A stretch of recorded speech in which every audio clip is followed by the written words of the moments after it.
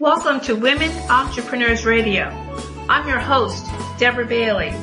And when I started this show in 2008, I was on a mission to promote women-owned businesses and help women succeed by providing resources and valuable tips from other women and men, small business owners. In each interview, my guests speak openly about their triumphs, the scary times, and tough decisions they had to make along the way. Women Entrepreneurs Radio is about showing women how to harness their natural strengths to achieve success on their own terms.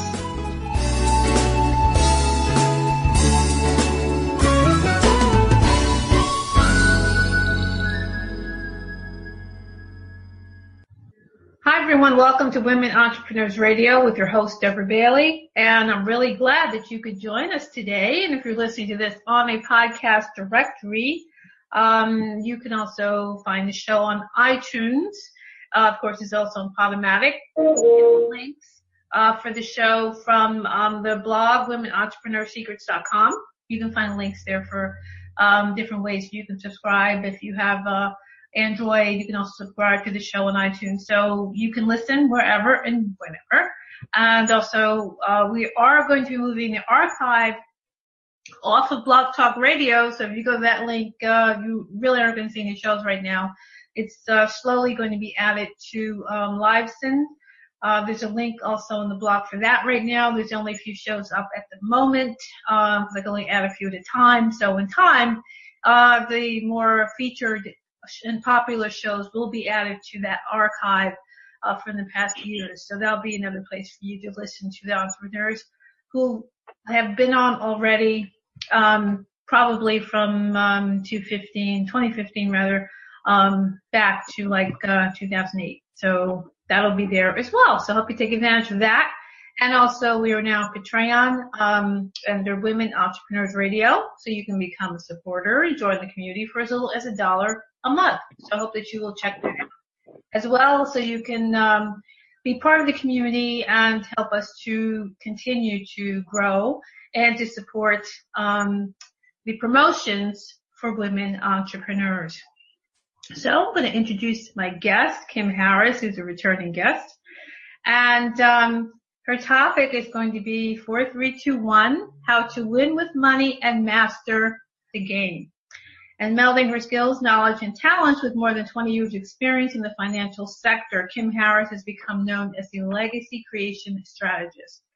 As an SBA Women in Business champion, Kim helps individuals navigate through the challenges of life and business growth by providing guidance and training in solidifying their vision for purpose and establishing their life's legacy. She's responsible for raising more than $5 million in corporate sponsorships and grants from entities such as JP Morgan Chase, Verizon Wireless, Citi, Office Max, American Airlines, and many more. Her signature wealth creation strategy, My Personal Banking System, helps individuals and business owners utilize fully protected IRS regulations to develop a personal banking system which allows their clients an opportunity to escalate cash reserves for self-financing and secure a financial future. Her goal is to empower more people to be in control of their money and create the life, business, and legacy they deserve. So welcome back, Kim. I am so honored. It is a new year. It's time to get serious. Yes, that's for sure. That's for sure. Particularly when it comes to money, I think we should always be much more serious about what we're doing with it and how we are investing in it. So, I think that we really should just really dive right into the topic. So, yes. What are your feelings around what people should be doing now? Let's just get right into it. Well, okay, so the climate, political and social climate has changed. And with these changes are going to come some impending impact financially for everyone. Let's start with the repeal of the Affordable Care Act and how that's going to impact families across the U.S. in terms of healthcare costs. And whether you're pro or, con, it doesn't matter. The impact is going to significantly be felt across all economic and social economic platforms. So this is something that definitely you should be paying very close attention to in terms of the changes that are going to be made and how it's going to affect and trickle down eventually into your bottom line, your household income. And you want to also, be aware that your money is your army. I always say, your money is your army. You're working for your money first, but you want to make sure that you deploy your money to work for you. And there are different strategies I'm going to be talking about today that you can do this effectively and in a way that's protected by the IRS. And when I say that, I'm talking about tax-free growth, tax-free accessibility, and tax-free disbursement. And so these are regulations that are there for the protection of everyone. However, the wealthy seem to use it more than the rest of us.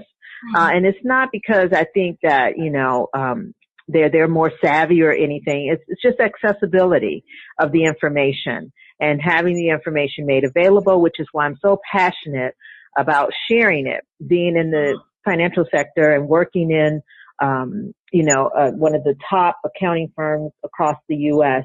or in the world at the time, helped me to learn about some of these strategies that were implemented by the wealthy to protect their money. And so I'm thinking, how come the rest of us don't have this available to? Well, because we're not, a lot of the majority are not in a position to pay $5,000, $10,000, $15,000 for somebody to shelter their money per hour. Okay. So it's really about information accessibility. And before we go further, of course, I've got to do that disclaimer thing. This is not professional tax advice. If you want that, you do have to seek it from a tax professional, a licensed certified financial planner, or a tax attorney to take advantage of it. This information and information that I'm going to be sharing through this call is strictly for informational, educational purposes only. So now that we got the disclaimer out the way, let's move in. Let's get busy. So over the years, I've learned a lot of information about, and actually, taking steps in my own personal finance to implement some of these regulations and strategies in my own money game. And I like to say it's a game because you really do have a playbook. You have an IRS playbook that's available to you. And, the tax laws can be very confusing. And it does take a tax attorney to decipher the language. However, the simplistic, ideas of it, the ideals, of it is very simple. It's there to protect your money, to help it grow and to, help you, create a stronger financial platform. And that's for everybody. It's not just for the wealthy. And so 4321 is really the combination. And I'll start by explaining what the 4 means. Okay. 4 is about, it's a rule, and, it's about, being able to withdraw 4% of your money, whatever that is. It's called the safe withdrawal rate rule. And it's basically the rate at which you can spend your money without ever running out of money, 4%. And so an easy way to calculate this, you just simply take however much money you'll need to retire and flipping it around by multiplying it and multiplying your yearly expenses by 25. So, for example, however much you spend on expenses, say it's $40,000. Right?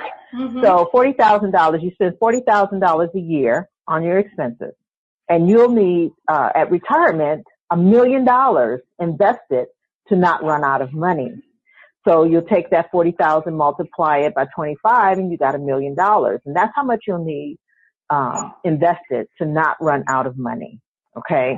A lot of people, don't even think about retirement, much less, know how to calculate it and determine how much they need. So it's really important to really start looking at how much money you spend on expenses every year. if your rent is $1,000 a month, you spend $12,000 a month, or $12,000 a year, I'm sorry, on, just rent alone. Okay. That's $12,000 a year on rent alone. But you add in your car expenses, your insurance, your health insurance, all of your electrical bills, business expenses. You tally all that up and come up with your number. Okay. And then multiply by 25. And that's how much money you'll need to have invested in order to not run out of money by the time you do get to retirement age. So, some think that there might be a limit on how long you can actually withdraw 4% and not run out of money. There's a study called the Trinity study, and it looks at how much money you need to retire for every year between 1926 and 2009. Well, actually, it's been updated to 2012. So the study found that if you invest 50% of your money in stocks and 50% of your money in bonds, and you withdraw 4% of your money, you'll be fine for at least 25 years. So if you look at the mortality rate, we're living longer, 85, 95, some of us even 105. It's just, we're living a long time. So maybe 30 years after retirement won't be long enough, right? And so, just to be clear, the 4% rule isn't 100% foolproof. But there are the pretty good that, even if you hope to retire from a regular work job and you last longer than 30 years, then you'll know that you'll have, 4% of your money to help you survive during that time. Now, that's one rule. Learn that 4% rule and start implementing some of the strategies and the, calculating the dollars that you need so that you can have a good idea of where you want your money to go. Because again, this is your army going out to work for you. And if you, go to a financial planner, or I would advise a broker, an investment broker, to find out what's the best means of investing your money to generate that level of income. It would help you in getting to your goal of reaching whatever that number is for you. Okay. So, yeah. Any questions? Because that's a lot. Yes, it is, and it's very interesting, and your point about I guess the probably the wealthy having more access to this information, or maybe just more knowing how to protect their money. I'm not sure. I think there's a combination of that, and also people not really being exposed to this information. Not being informed, not looking for the information. I just thinking back on the housing market, which I always look back at, because when I first got a condo, and I can't remember, I think that was around 2001, a lot of it you still had to put down 20%. There was no just take the house and not pay at that time. Put down 20%, there were certain things in place. And then about 4 years later, when the market became really heated, you could get a house, no money down. Right. And there was all these shows on television about flipping, and you can make all this money and blah, blah, blah. And I just kind of, at the time I was looking to sell the condo, I started doing some research online. And in spite of what the media was saying at that time, I was reading some housing blogs, and they were talking about things really going downhill in Florida, I believe in California. These were things I was not seeing in the mainstream media. I was just seeing the puff pieces and the flipping shows. And what I realized at that time was that if you don't do your research and understand what's going on, you could be in a world of trouble. Because I saw, mortgages or like the bubble or whatever things that they were selling at that time. And I did my research and said, that doesn't make sense. Let me go with something that I can understand what it is and not overpay, not try to get more house than I can afford. I was trying to think in a certain way But I saw, of course, when things imploded, a lot of people were left out there who believed what they saw, believed the hype, didn't research, had no money now because they got this house without money down and didn't have money because by the time I sold my condo, the whole process was completely different. You didn't have 20% down. All the rules had changed in that amount of time. But what I had also read was a lot of the investors had already gotten out of the market. The people who were in there way before, who knew what this is about and may buy properties and flip or whatever, but they understood the game, they were gone. The average Joe who didn't know but just saw something on TV or took a class in a hotel somewhere now is losing their money. And I say you have to be smart about these things. You must research. You cannot believe what you see on TV. You can't believe whoever that is in the hotel who, sends out something, come and learn about real estate. You have to be smart about your own money. You must. You have to do research. Do not anything or believe who tells you, who themselves doesn't know. We have to be responsible for ourselves at this point, in my opinion. There's no excuse for it now. I'm sorry. Exactly. And here's the thing. There are people like me, good people intended to, share this information, no agenda. Okay. But the good people like me are telling you, don't take my word for it. Look for yourself. Find the information for yourself. Here, I'm going to give you the resources to do that. You know what I mean? Right. So, yes, you cannot get sucked into the I'm a guru, I know all about it lie, because that's what it is. You have to take the initiative to be responsible for your own education in your money matters. Because your money is your livelihood. And you lose your money, you lose your livelihood. And if you're not, like you said, smart about it, because now there are ways, there are ways to do this and benefit. But those who are smart are, like you said, they were out of the game before the housing crash, right? Yeah. They were already out of the game. They had made their money. They were done. But those who were still kind of just straggling along in the back end and just getting wind of, let me get, this sounds really good. Let me jump in. It was already too late. Yeah. And so it is really important. This is why it's really, really important. You can't just go on what someone says. You can't even believe what you read in the papers anymore. You've got to get deeper. You've got to drill deeper. You got to look at trends. You've got to look at credible financial resources like the Wall Street Journal or the over-the-counter Times, or you've got to look into the markets for yourself to see what the trends are. And if you don't know how to do that, you ask somebody who is licensed, who is credible, and you find out. You just find out for yourself. Exactly. But you initiate the money game by taking responsibility to learn about wealth creation and wealth building strategies, whichever strategy you decide to use. Real estate is just one of those areas. You understand? So it's just one area, and there are many hundreds of areas in which you can strategize and build your wealth and create your wealth. I've often talked to you on your show about the difference between financial literacy and financial capability. And we understand that financial literacy is, learning how to budget your bank account, learning how to budget your household finances. And it's really more about the immediate need situation.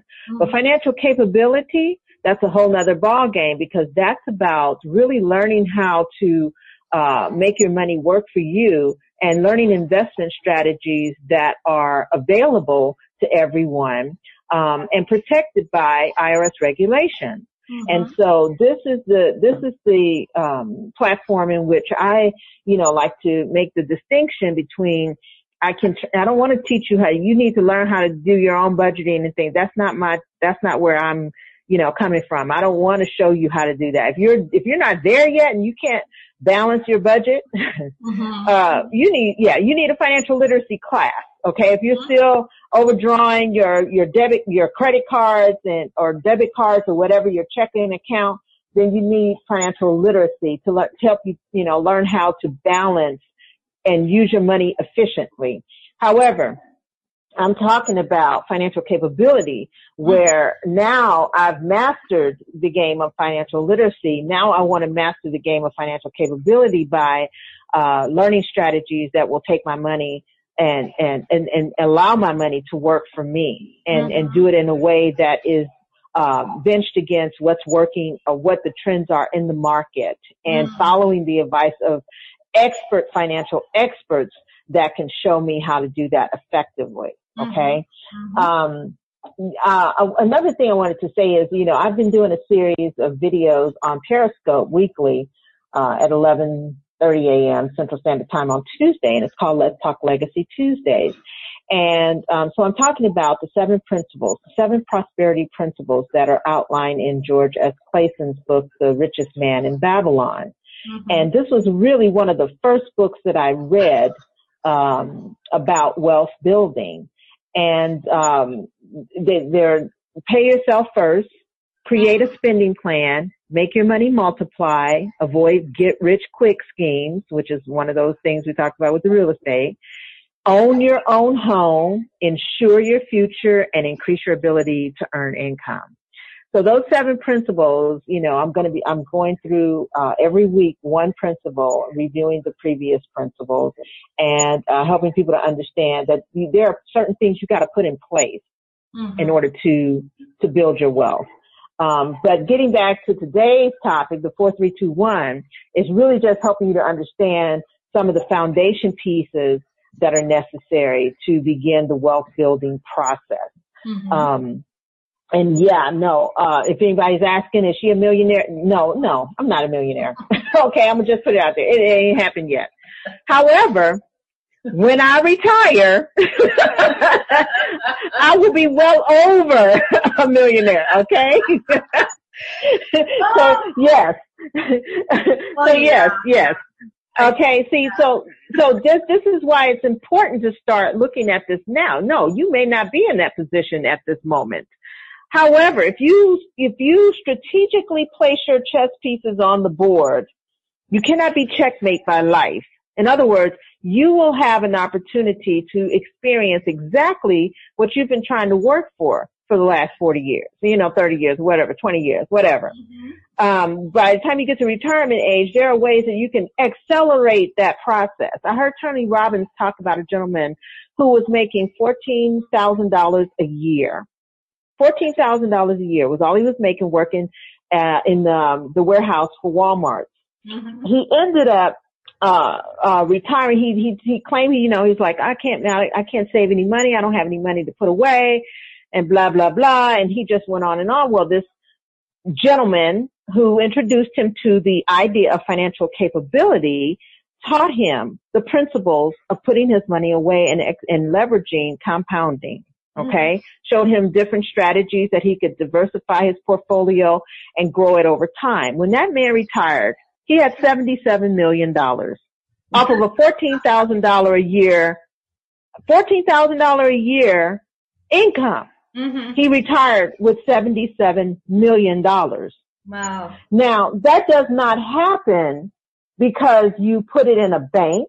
Yes. Or because, you know what I'm saying? The bank is not going to pay. You're not going to make enough putting it in a bank. Okay. So you've got to implement strategies that will allow your money to work overtime for you. Okay.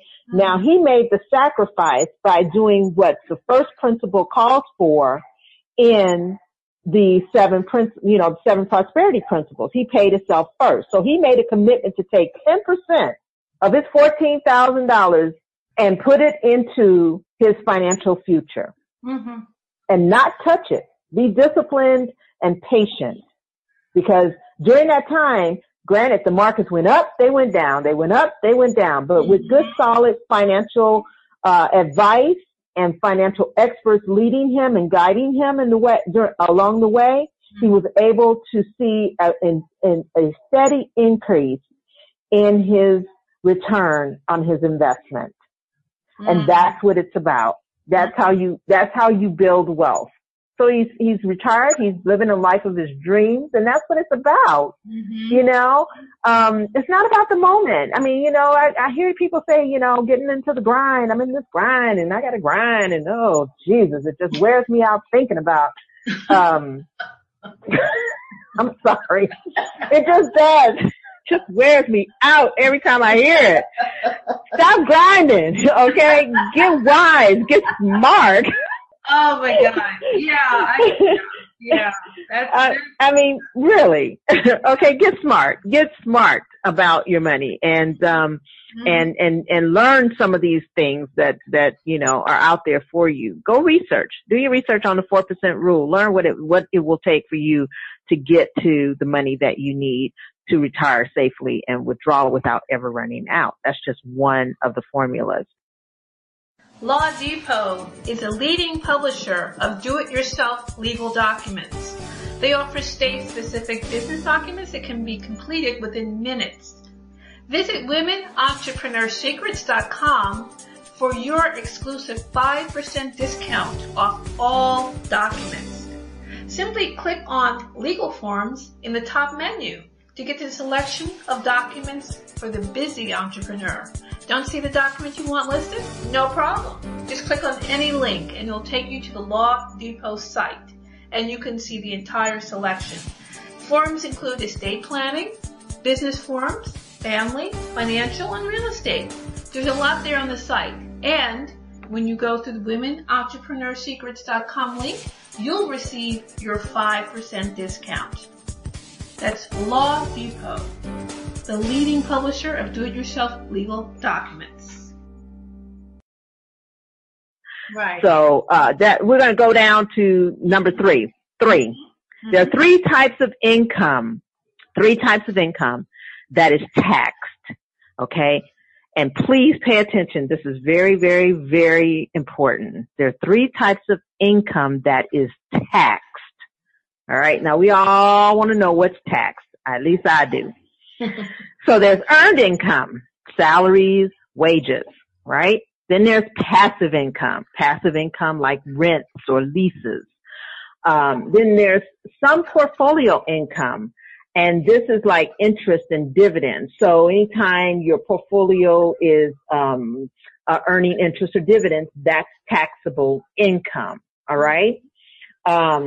And this is, you know, basically your portfolio is, you know, what's built up from an investment strategy. And if you utilize the 7 prosperity principles that I mentioned in The Richest Man in Babylon, then you'll know that these interest and dividends are going to, you know, be taxable income. Mm-hmm. So all of these types of income are taxed. All right. But they have what they call favorable tax treatment. Mm-hmm. Right. So when you understand what favorable tax treatment is, tax treatment means that the IRS has created some kind of law or regulation that will lend you favor or give you some type of tax credit on the taxable income. Mm-hmm. All right. So now you've got taxable income, but it's a possibility you can get favorable tax treatment from the IRS. Right? But your tax professional people will tell you this. They should if they don't. They should tell you this. And if they don't tell you this, then you need to hire somebody else. But you need to, understand that there are only 3 types of income that are taxed. All right. Mm-hmm. However, there is a tax instrument, and I do say tax instrument, that you could put your money into that is not deemed any of these 3 income types, and your money can grow tax-free, be accessed tax-free, and be distributed tax-free upon your death. Mm-hmm. So your loved ones don't get taxed that awful estate tax that they have, okay, with this particular instrument. Now, let me emphasize that this is not considered tax evasion. Okay? Mm-hmm. The IRS created these regulations to protect you only if you follow their guidelines. All right? Mm-hmm. So now that we understand what the three types of tax regulations are, I'm going to share with you the three tax regulations that protect your money. Okay? So now you got three types of income that is taxed, but you also have three tax regulations that protect your money, Mm-hmm. but only through this tax-free instrument that I've shared. And it's called what is called a max-funded life insurance contract. Most people have never even heard of it. And like I mentioned before in your in our last conversation, I talked about the distinction between whole life policies and term life policies. Most people have heard of term life policies.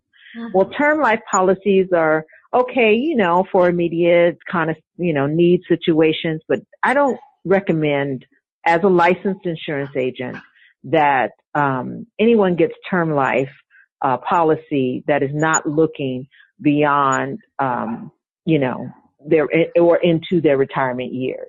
I just don't recommend it. Now, there are some people after the age of 62, you become what they call uninsurable, and rates go increasingly high. And there's some easy term plans that you can get that are term life that you might need in case you don't have life protection. However, when we're talking about a wealth creation strategy and you have time on your side, if you're in your 30s, 40s, even younger, you should start looking at whole life policies where there is a cash buildup, a cash reserve buildup over time. Mm-hmm. Now, it does take discipline. It takes keeping that policy active. And for most people, they don't even see life insurance as a financial priority. Mm-hmm. And that's unfortunate. That's unfortunate because the bottom line is, death can come at any moment. Mm-hmm. And if you're not prepared for it, by, having the protection in place, it's too late, and then it's devastating financially to the family, right? Mm-hmm. So keeping those considerations in mind, you'll want to understand, though, that there is a upside benefit to having a whole life policy in place, and especially with this max-funded policy that I'm going to be talking about that the IRS protects. Now, there are three IRS regulations, and I do want people to do their research. Please do your research. Section 72E is called TEFRA, T-E-F-R-A, and it is the Tax Equity Fiscal Responsibility Act of 1982. This allows people to accumulate tax-free reserves in their life insurance policy. So in other words, I can get a whole life policy that's max-funded policy and build cash reserves in it tax-free. IRS can't touch it. They can't touch it. They can't tax me on it. I can access that cash and not be taxed on it. Okay? This is awesome. Awesome. Mm-hmm. All right? That's the first one. Now there's section 7702, which is DEFRA, D-E-F-R-A. DEFRA stands for Deficit Reduction Act of 1984. This allows me to access my money in my cash reserve buildup in my life insurance contract, tax-free. So if I need the money and I need to borrow the money, I'm borrowing it from myself. First of all, I don't have to pay a bank. I don't have to pay interest fees on the bank or any of that. This is my money. This is on my life. And this is what the IRS will protect. Okay? Then there's section 101A, TAMRA. T-A-M-R-A. I swear, I thought they named these laws after women. Okay. Tefra, Defra, and Tamra. Okay, the three sisters. But TAMRA is the Technical and Miscellaneous Revenue Act. And that means that upon death, that the money on your life insurance policy transfers to your beneficiaries tax-free. They are not subject to the inheritance tax, which is wonderful. Mm-hmm. So here are these 3 regulations that allow me to accumulate my money tax-free, access my money tax-free, and transfer the money to my beneficiaries upon my death tax-free. Right? Mm-hmm. This is gold. And I'm going to tell you why I think it's gold. When I first learned of this, I immediately thought, why isn't anybody talking about this? Mm-hmm. This is like the ultimate protection over your life and your livelihood. All right? Because with the insurance company, now you do have to make sure your insurance company is reputable, been around a long time, and never missed a dividend payment. Okay? Mm-hmm. That's something that you have to make sure of. However, if you've got a solid insurance company and policy with a max funded policy intact for your life, here's what can happen. Say you have a $500,000 policy on your life. All right. Mm-hmm. And I'm just throwing numbers out there. This is just for example purposes only. You got a $500,000 policy on your life and it's building up your cash value. So your cash value, say every year grows because after the first year, it grows because the insurance company is paying dividends to you. They're paying you to keep your money. The average rate right now that the insurance companies are paying, the average rate is 6%. That's the average rate. Mm-hmm. Okay? Mm-hmm. If you take the average rate of what the insurance company are paying in terms of dividends on their policies versus the typical, CD, which might pay you 1% or 0.01%. Yeah. You're talking about a significant profit increase. Right? Mm-hmm. But every year your money is growing at that 6% rate. So not only is your money growing at that 6% rate, but you have an opportunity to buy more insurance with that, or you have an opportunity to take a loan against that, but it's a loan against yourself, so you're not paying the interest. And if you decide, which you should, to pay the money back to yourself, and that's just to keep your money growing. You know what I mean? It's not because you're going to go into default or anything like that, because it's not like they're never going to collect if the policy, is paid. They're going to collect when you die. Okay. I know that sounds kind of harsh, but when you die, they just take their money off the top and then give the rest to your beneficiaries. Mm-hmm. But think about it for a moment. If you had an opportunity to get a $500,000 policy on your life, and within 3 years, say you wanted to take a loan for $100,000 to finance your business, to maybe go on a dream vacation, maybe to buy another home, maybe to invest in real estate, maybe invest in more stocks, maybe to do something else that would add value to your bottom line, that would appreciate your money over time. If you could do that, what would that do to your life? How would that change your life? How would that change your business? You understand?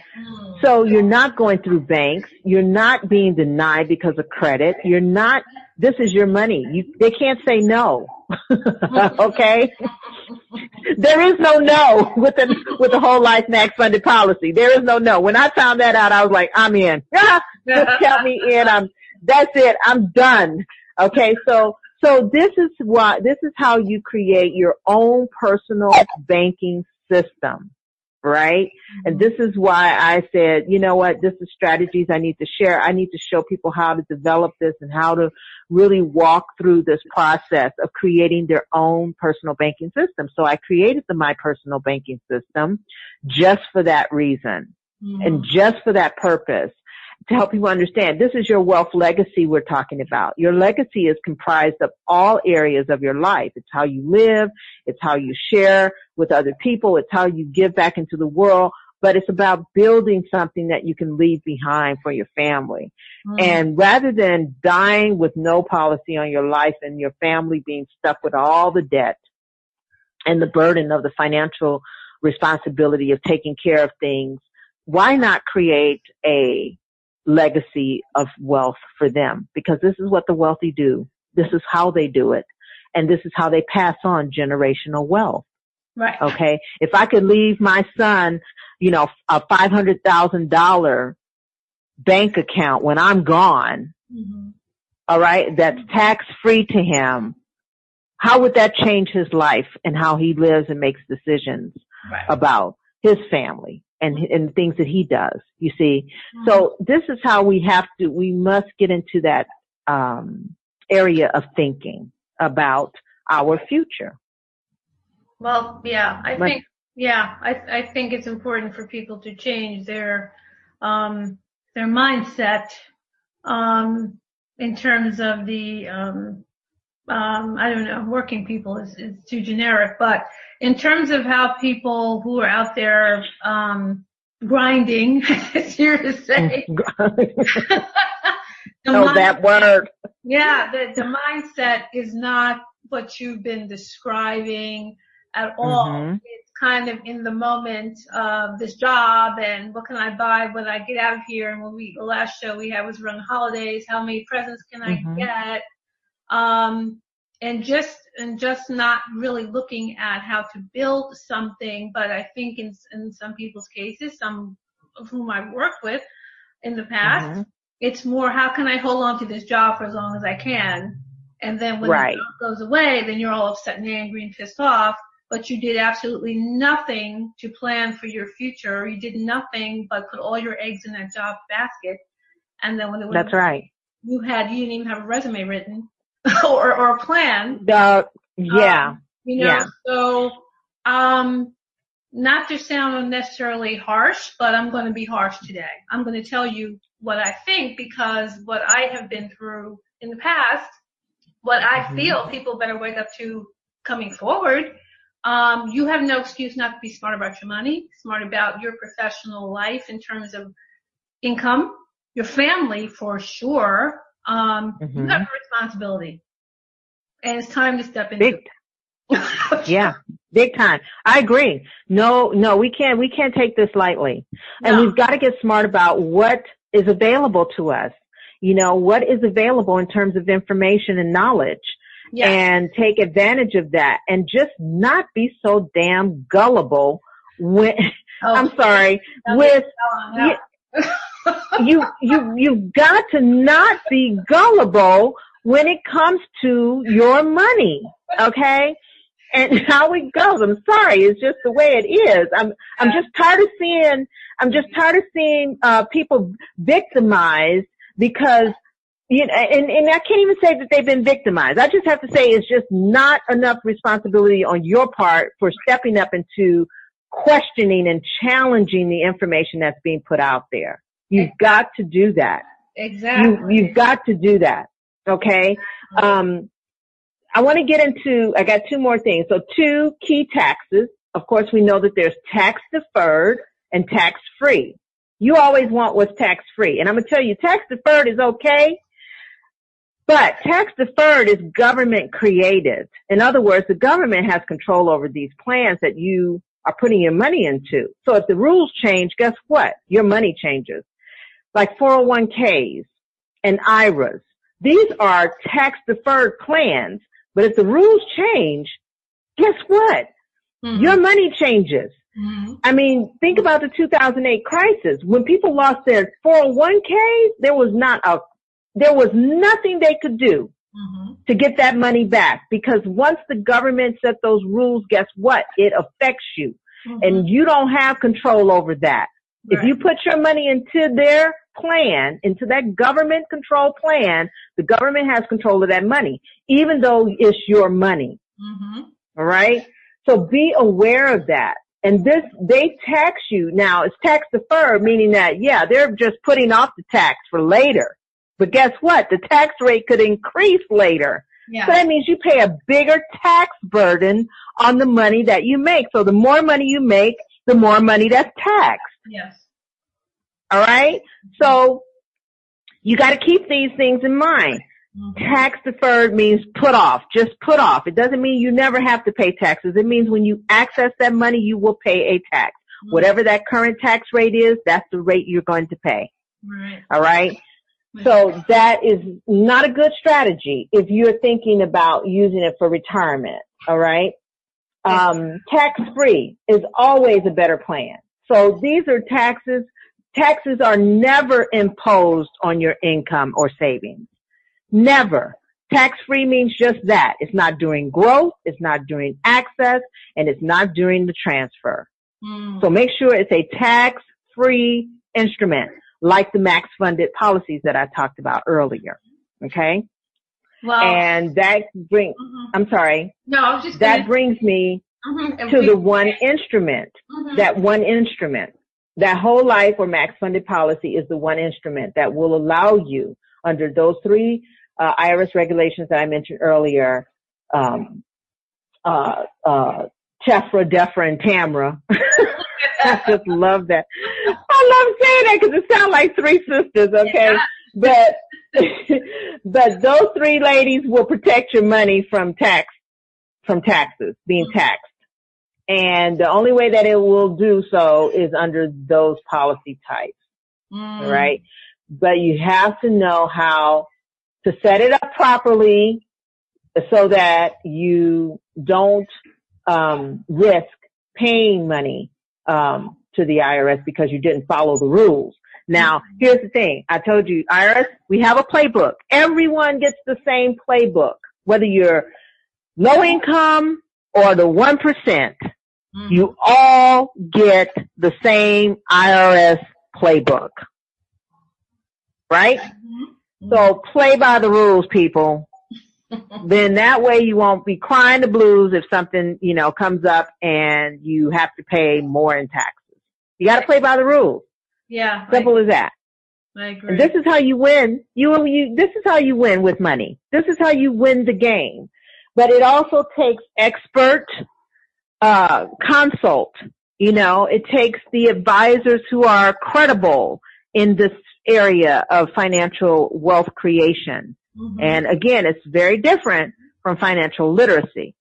So, you have to be prepared to pay a consultation fee or pay a percentage of whatever it is you're going to invest, to that expert to lead you down that path. Because even with them paying and giving you the information, all the information, there's no guarantees. The market can do backflips in a second.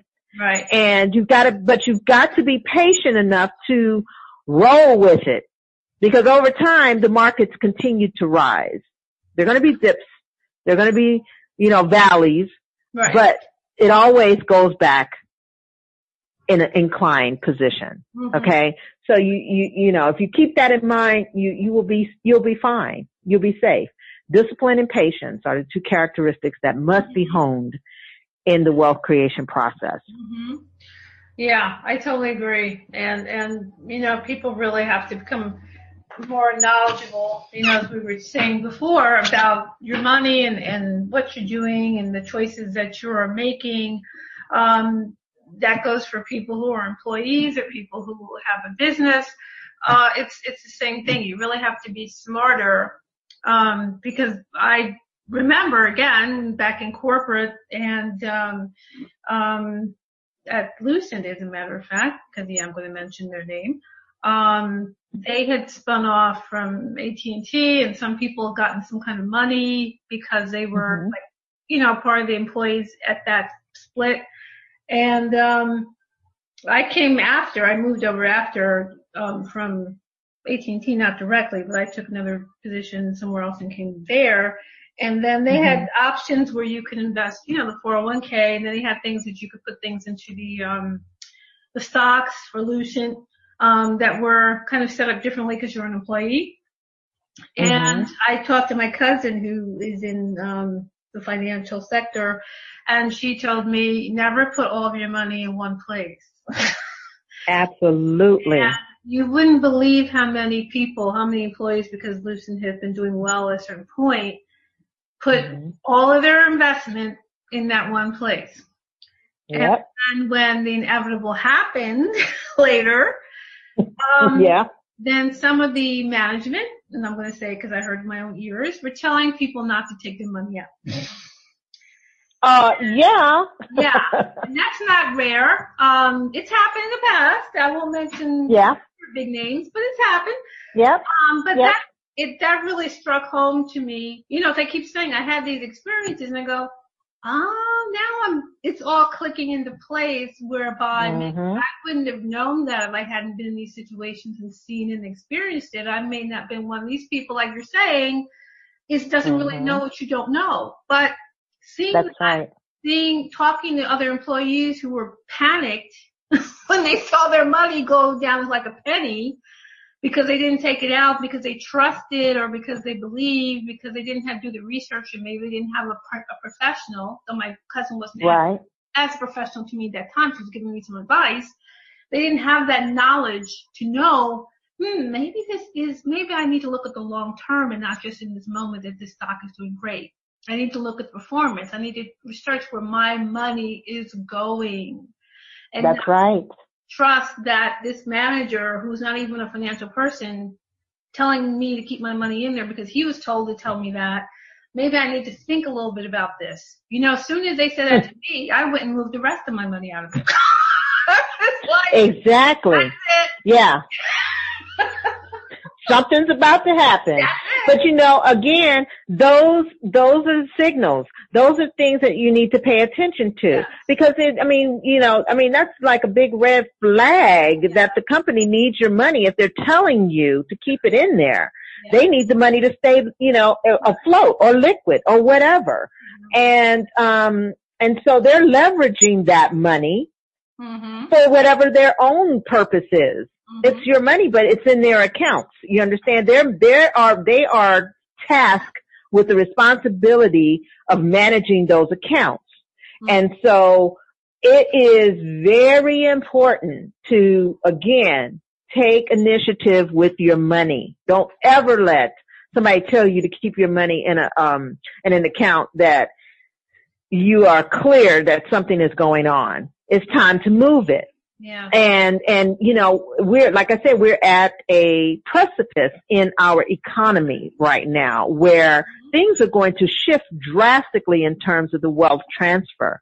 Yeah. And here is where it is time for people who are middle class Americans. I'm not talking about, those that are living in the poverty level, because they are struggling enough as it is.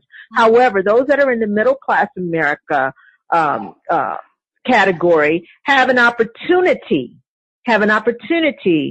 to establish real wealth based on the signals that are happening right now in our political climate. Yeah. So you got to pay attention. You just got to pay attention to those things. Exactly. And find resources I've got several that I, used in terms of getting news and updates about what's happening with different markets.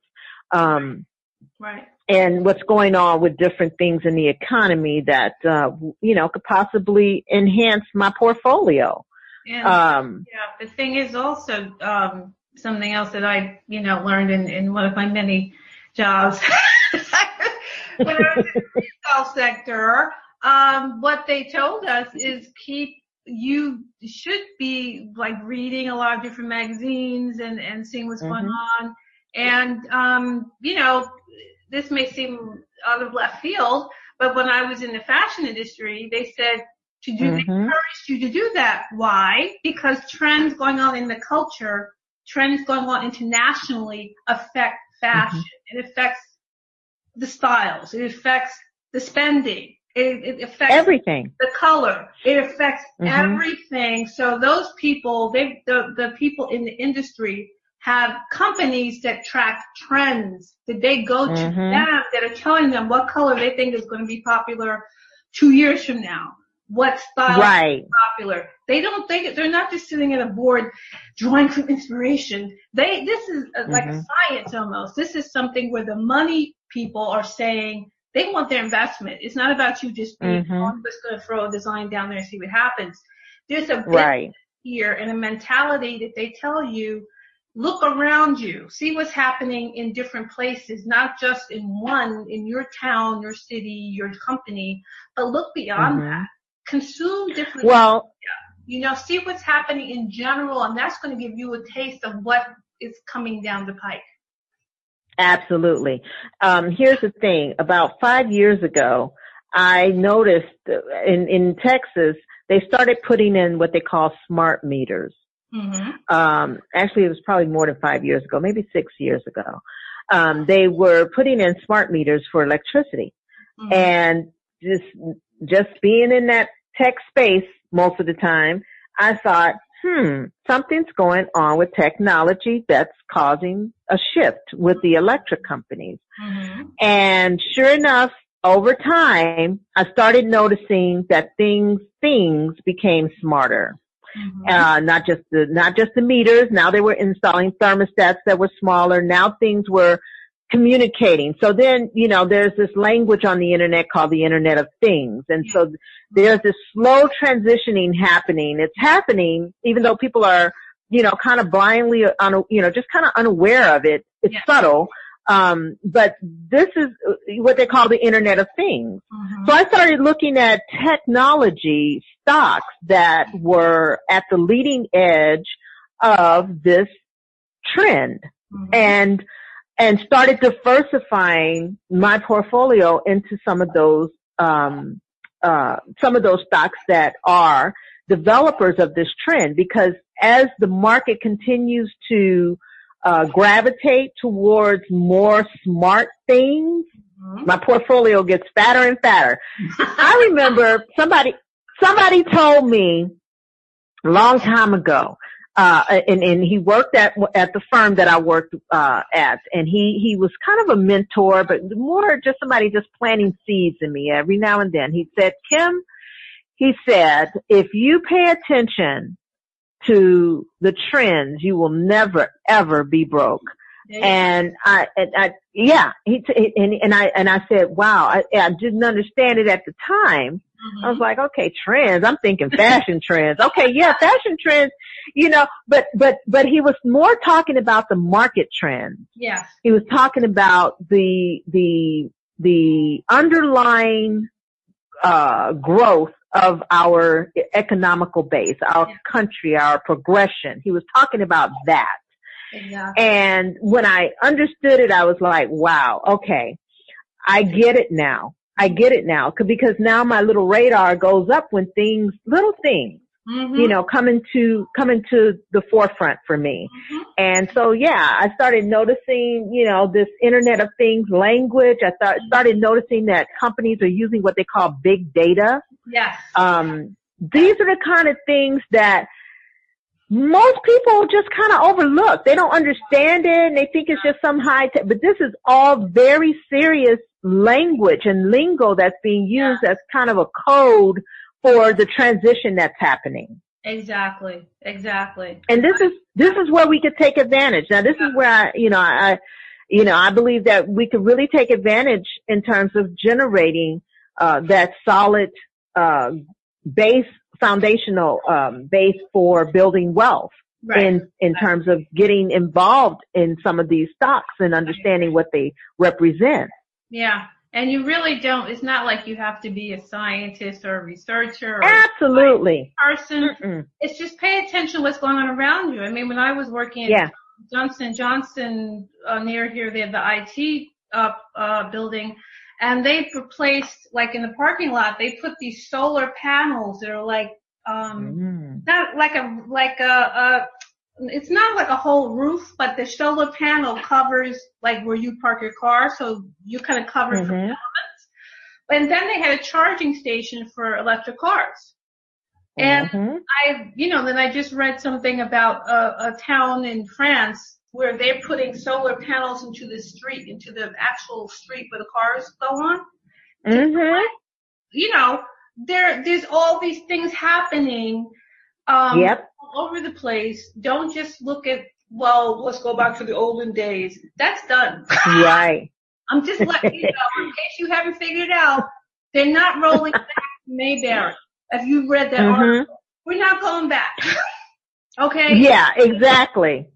Look ahead to where is technology going, because it's changing by the minute. Where is it going? It is. Money. Where is it going? Right. Where can you be so that you can meet this and be ahead of the game? Because now's the time for you to open your eyes and look around and see what's happening. And you just notice things going on around you, maybe right in your town, in your city, in your state. Pick up, different newspapers. You can even get these information just online or from magazines. Serious magazine, or I don't want to read that. You can get this from any place that you see new things happening. Pay attention to them. And one other quick thing I wanted to throw in there was the last recession that we had. I remember about how like companies like Mary Kay, I think Mary Kay made like $8 billion during that time. Yes. So there's something they call the lipstick indicator. Yes. That certain things never lose money. No matter what. Okay. I don't care if the phone bill hasn't been paid. If I need a tube of lipstick, I'm going to the drugstore and get me some lipstick, right? Because if I don't feel good, I'm at least look good. Okay, so you're right. That's what I'm talking about. And I was really surprised because I hadn't even thought about that. I wasn't in the beauty about fashion, and fashion does take its hits, but I was like, really? But I said, of course, because there's certain industries, certain products, certain things that people always buy, and it doesn't matter. So that's also something else. Right. If you're an entrepreneur, there's some ways you can look at right. that. These are things that are going to survive through the ups and downs because people are always going to want this no matter what. Let me look into this, maybe investment or offering. You really got to think a little bit about where you can be so you can protect your interests, your financial interests, your professional interests. Okay, here is a great tip. Okay, on that note, here's a great tip. If you're looking to invest your money into a stock or, make an investment into the stock market and, you want to do well, own what you buy. Own what you buy. If you are a Starbucks lover and you are in Starbucks every freaking day and you're buying that venti for $5, $6, whatever it costs, I don't even know, every single day, and you don't own Starbucks stock, shame on you. How about that? Shame on you. Okay? That's true. Because if you tally that money up that you spend on Starbucks coffee every week, and you multiply that by 52, that's how much a year you're spending on Starbucks coffee. Think about how much that money would be working for you if you were invested in Starbucks stock and being paid quarterly dividends by Starbucks. Right. You're right. So, if you own what you buy, own it. That's so true.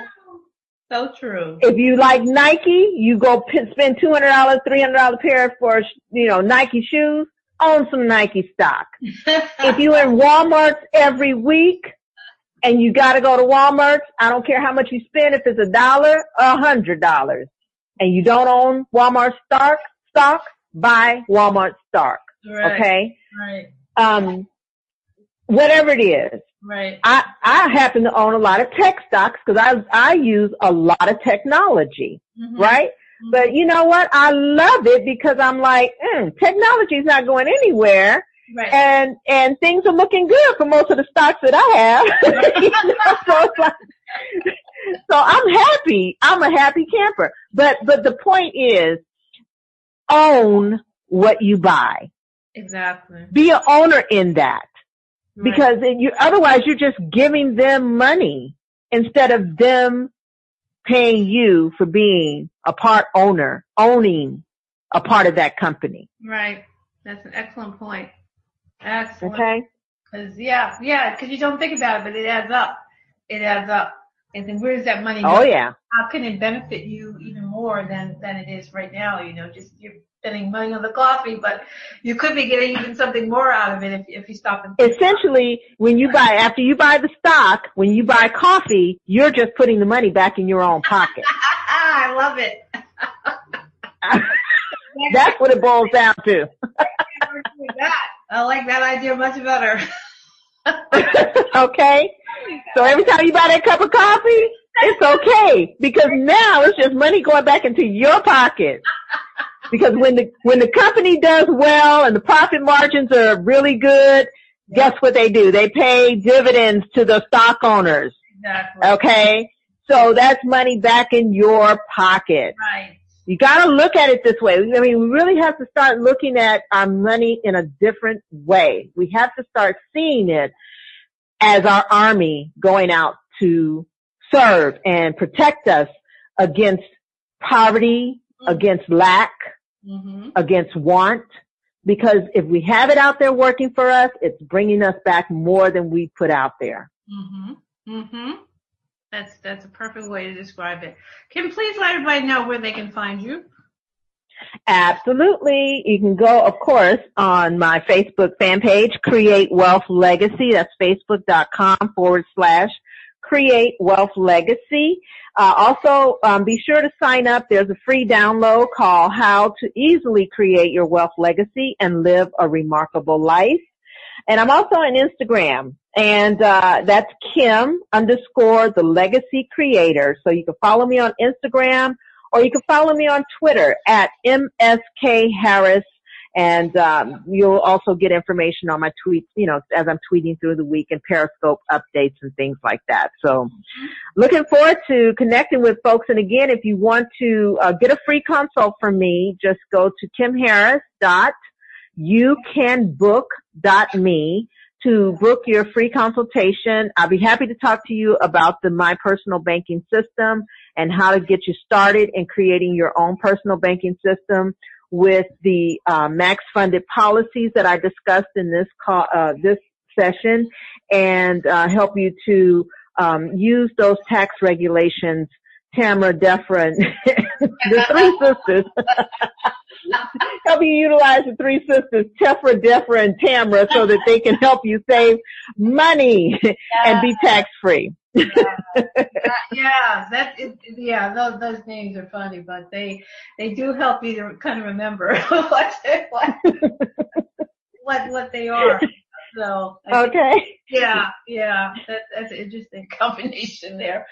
But obviously this is a topic we could talk about for hours, because so much involved in it, and it's so important that people are awake and aware of how to manage their money and invest their money, and just change the mindset around it. I think that the middle class really needs an overhaul in how they look at their money, and you're saying about the legacy and what they're leaving, what they're spending. It's really a major overhaul has to happen, because if not, a lot of people are going to lose a lot at this point, because they're not going to be ready for these shifts and these changes, and they're just not going to be in a position to take advantage of the opportunities that will be there, as you're saying, due to things that are definitely coming down the pike. So I hope anybody listening is really going to take this very seriously. Right. It's not a joke. It really is not. So please do take this to heart. Listen as many times as you have to take it in, or start your research if you haven't already done that. And, really look at what moves you can make to help yourself right now, and not wait for someone else to tell you to do it later. It's not going to work. We probably should wrap up now before we hear until another couple hours, because we probably could do that, I think, and still, not even repeat anything that's been said. So, do you have any final thoughts that you want to share with us? No, just a reminder to own what you buy first. And make sure that you learn the difference between financial literacy and financial capability. And being financial capable means that you've created a legacy that you can leave, okay, that will last generations to come. So become financial capable and live a good life. You can live a remarkable life if you understand how to utilize the playbook.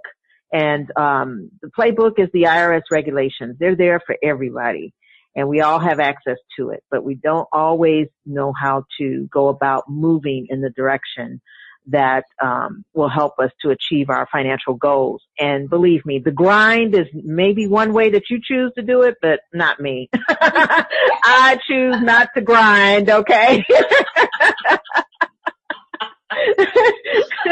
So if you're looking for alternatives to the grind, I suggest you become financially capable. Yeah, that's a good way to look at it, right? Yes. Get out of that and, forget about the get rich quick, whatever it is you may be looking at right now, and look at something that you can do and really see some result from. And, I'll just throw out there that the IRS.gov website, at least it has been up to this point, has lots of detailed information, tons of detailed information. So if you are, intimidated by that, it is actually very readable. It's not something you have to have any kind of advanced degrees to figure out. It's written in a way that you can understand it, and there's tons of paperwork. And, when I've called, people have been very responsive and explain things. So, please take it upon yourself to take advantage of these things that are there for you. Well, thank you so much, Kim, for joining me once again. I'm sure that, we're going to do this again as we get more into the year, because I'm sure there's going to be a lot of things to talk about regarding money, investments, and finances. So there's always going to be some topics that need to be addressed. So, I want to thank you so much for joining me again. And, just definitely, I'll be looking out to have you come back to the show. It's my pleasure. Okay, everyone, I know you have enjoyed this. There's a lot that we discussed, a lot that we covered. As I said, don't be afraid to listen again and again. Share it with your friends. Really connect with Kim on social media or schedule a time with her and get more information so that you can also be prepared and get your finances in order and really be in a much better position that you may have believed that you could be in. It is possible. So just please take advantage of all the things that are there for you, and please definitely take advantage of the information that was shared with you today, and share this with your friends as well. So once again, it's from Women Entrepreneurs Radio with your host, Deborah Bailey. I'm so glad you could join me, and we'll see you again next time. Bye-bye. Thanks for joining us. You can also join in the conversation on Facebook.com/Women Entrepreneurs and on the website, WomenEntrepreneurSecrets.com. And don't forget to listen in on dvcoach.podomatic.com and on iTunes.